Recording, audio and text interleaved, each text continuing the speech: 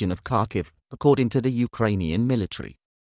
Major General Andrei Simonov reportedly died after his command post came under artillery fire by Ukrainian forces on Saturday, April 30. The bombardment also took out more than 30 Russian armored vehicles, including tanks. Videos circulating on social media appeared to show the command post being hit by Grad rockets fired from a multiple-launch rocket system. Presidential advisor Alexei Arestovich said in an interview that some 100 Russian servicemen were also killed in a rocket attack. The rate at which the Kremlin is losing senior commanders appears to be setting new records in modern military history.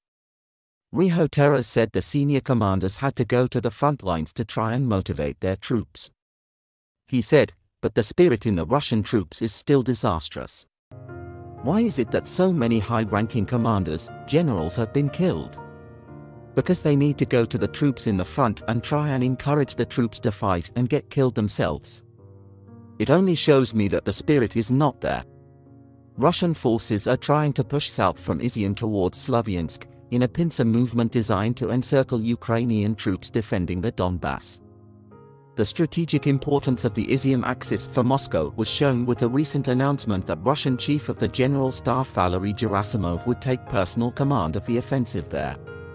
Ukrainian intelligence officials told the news outlet Defense Express that Gerasimov was already in theater and would command the offensive at the operational and tactical level.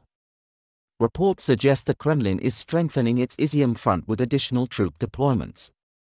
Analysts for the Institute for the Study of War, ISW, noted that units from the Eastern Military District along with air defense assets were being sent from the Russian town of Belgorod to the Izium front. The new units would supplement Russian forces attempting to advance south of the Ukrainian city. However, the researchers predicted this would not lead to any major breakthroughs for the Russian forces, who are having to contend with Ukrainian counterattacks around Kharkiv. Russian forces appear increasingly unlikely to achieve any major advances in eastern Ukraine, and Ukrainian forces may be able to conduct wider counterattacks in the coming days.